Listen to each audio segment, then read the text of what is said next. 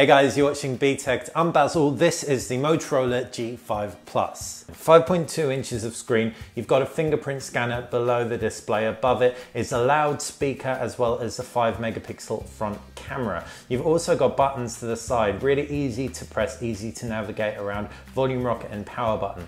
Down at the base, 3.5mm headphone jack and a micro USB. Shame it isn't a USB Type-C. Left hand side, nothing of note. Up at the top, you've got the SIM card slot, which has a micro SD card slot as well. And around the back, it's a camera hump. Now, people generally don't like camera humps, but what I will say is a 12 megapixel camera around the back of this thing, which I will come on to later, stacks up really, really well. So I don't resent the camera hump too much if it means that that is to blame for the quality of the pictures this thing takes. Like I've said over and over, we've got the gold one, you've got a Motorola insignia around the back. It is a non-removable back cover battery. Yeah, in hand feels very, very good. You can see that kind of always on display of sorts, and very, very fast to respond fingerprint scanner that supports gestures as well. As far as the screen goes, it's around 424 pixels per inch, 5.2 inches, Full HD resolution. Looks very, very nice. I don't think anyone's going to complain about sharpness and clarity on this thing, but what you might complain about, just by comparison to flagships, is brightness when it comes to outdoor viewability. Still looks really good, still relatively easy to see, but there's no kind of hyper over the top outdoor viewability mode. So if you live in a very, very bright area, that might be one thing to be concerned about. You do have adaptive brightness on here though, which is ace, and you've got some customization modes for color as well, standard, vivid. No specific control over color temperature, and there is no blue light filters, so anyone concerned about eye strain, you'll want to download a third-party application like Twilight. Generally, screen 7 out of 10 I'd say is a fair bet for this bad boy. Let's talk through the user interface. And on the surface, it's a pretty stock version of Android. You've got your Google screen to the left-hand side, pull up from the bottom, and you've got your applications tray. And I can pull down from the top two-tier notifications tray. But this being Motorola, stock Android does not suffice. There are a few really awesome value adds. First off is that fingerprint scanner's gesture centricity.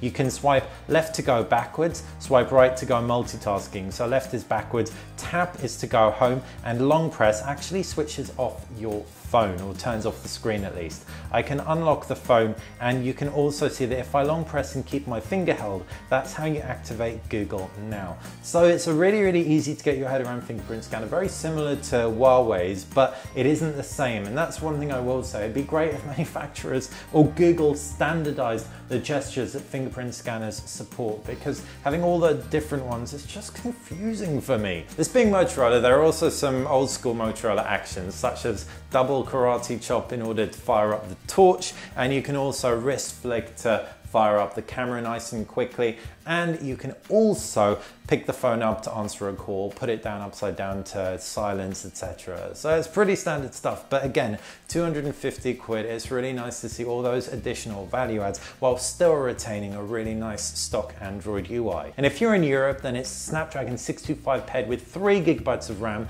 and 32 gigabytes of internal storage. Now, if you're an absolute gaming beast, it isn't the perfect setup, but if you're a casual gamer, 32 gigabytes of storage will be ample. The fact you can expand it by micro SD card is great. And on top of that, the 625 processor, while it won't benchmark like a champion, will be able to handle all your basics and some pretty advanced games like Soul Calibur and Assassin's Creed. What's also really awesome about the Moto G5 Plus is that the front speaker is front firing, so can go up nice and loud, and is very, very difficult to cover up. So whether you're gaming or whether you're watching on it, it's really, really enjoyable to use for that. But if you do put it at top volumes, it can get a little bit shrill. But if you do put it at top volumes, you are supported when it comes to that 3.5mm headphone jack, and you can just output to a Bluetooth speaker. What's also sweet is the fact you've got a whole host of shooting modes on here, including Pro mode. That's manual mode. So you can customize everything from the focus right through to the ISO. I can flick through to the closest focal range, for example, take a picture of my finger right there. That looks about right, and double tap, you can see really nice and crisp for a handheld shot for a 250 quid phone.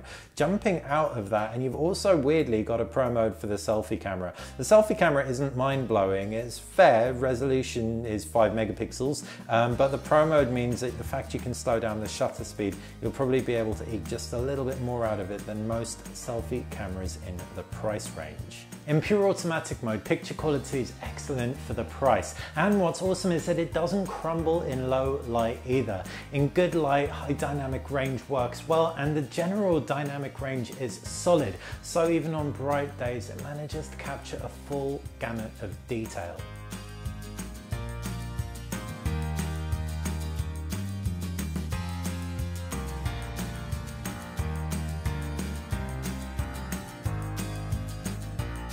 And with a 3000 milliamp battery under the hood of the G5 Plus, it lasts a full day, and it ships with a turbocharger as well, so it's going to charge nice and quickly too. Generally 250 quid, can't complain about the G5 Plus, from its good design to its good screen to its excellent user interface and camera, right through to that battery which lasts a full day. Connectivity wise and storage wise, I wouldn't have minded a little bit of extra storage under the hood. I know other regions are getting 64 gigabytes of storage, but with that micro SD expandability, if it isn't gaming that's going to fill up your storage, you'll still be well served with this thing. So yeah, I definitely recommend it for you or your friends. And if you have no friends, my top tip, make them some honeycomb. Seriously, you'll be the most popular person in the world. Oh, it's so good. Like, Crunchie bars have nothing on this. Try it. Bye.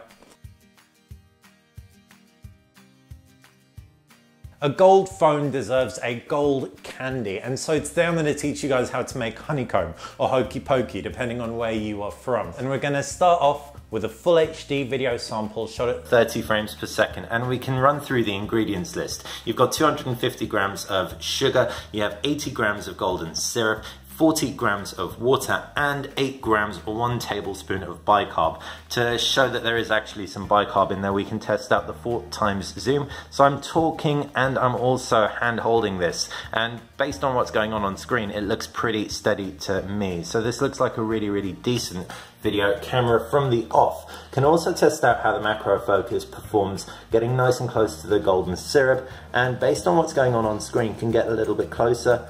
It seems to be doing a really beautiful job of blurring out the background and keeping the foreground nice and sharp. So now let's mix it all together. Now we're going from 30 frames per second to 60 frames per second. Once again, full HD. And we're going to combine everything in a preferably stainless steel saucepan.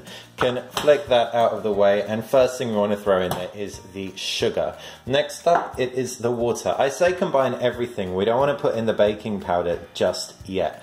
Throw in the water and the golden syrup, which I've heated up for a little bit in the microwave just so that it is nice and runny.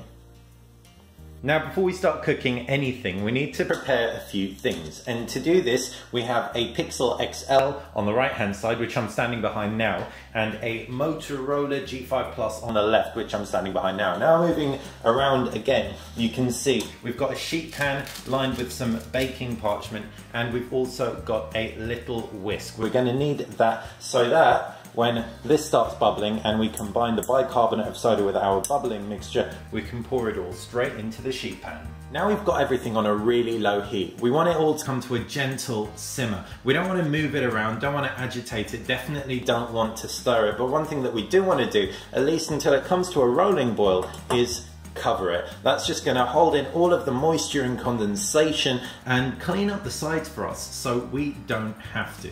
Now we're recording this on 2 phones on a tripod. We've got the iPhone 7 Plus on the right hand side and the Motorola G5 Plus on the left. Full HD, 30 frames per second, flipping between the audio. So by the end of this, you should know how much better a 260 odd pound phone is, or worse than a 700 plus pound phone. You want the mixture to be boiling away in the saucepan with the lid on for a good 3-4 minutes until you take the lid off. It should release a fair bit of steam. Take a note of the colour. It's probably going to be a pretty light amber colour. At this point, it's all about changing that colour. As you heat it up, it gets really hot, by the way, like so hot, so be very careful. We've got this coming really close to the color we're looking for. We've got the video light on as well to help you really see what you're going for. And you see it's starting to go a really nice and deep color just before you hit those brown shades, and then you want to take it off the heat, pour the bicarbonate of soda in and whisk it all in there for about 5 or 6 seconds or so. Then pour all of that mixture out onto the baking tray lined with baking parchment that's sitting on a heat resistant surface for your honeycomb to set. And now that the magic's happened, I can explain the science behind the magic. While doing that, I'm going to play a slow-mo video shot on the Moto G5 Plus of the mixture bubbling away. When you combine bicarbonate of soda with an acid, you get CO2. So that's what makes the honeycomb puff out like crazy. That's why you put bicarbonate of soda in a cake. If you've got, I don't know, cocoa powder, that's acidic as well. Now, sugar by its very nature isn't acidic. It's got a neutral pH, but when you caramelize it, i.e. cook it on a stove and make it change its kind of structure, you're turning it into an acid, and that's the point at which you want to apply the bicarbonate of soda and pour it out so that you get your nice floofy honeycomb. Once your honeycomb's set, you can break it up and either cover it in chocolate or enjoy it as is. One thing about honeycomb with regards to storage is it does not like moisture. Moisture in the air or direct contact with water. It makes it fall apart and turn to nothing. Covering it in chocolate creates a really tasty airtight sealant, or if you do want to just store it in a Tupperware, make sure it's firmly closed and that no moisture gets inside. Oh, it's so good.